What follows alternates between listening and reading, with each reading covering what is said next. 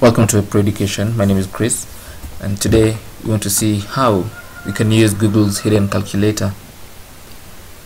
So millions of people use Google every day to navigate their web, but how many of us know how to find the calculator in Google?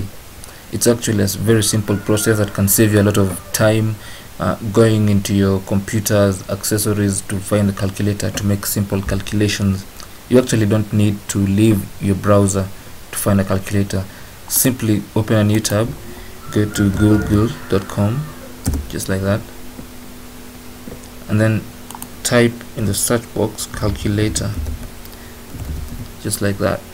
Sorry, misspelled calculator.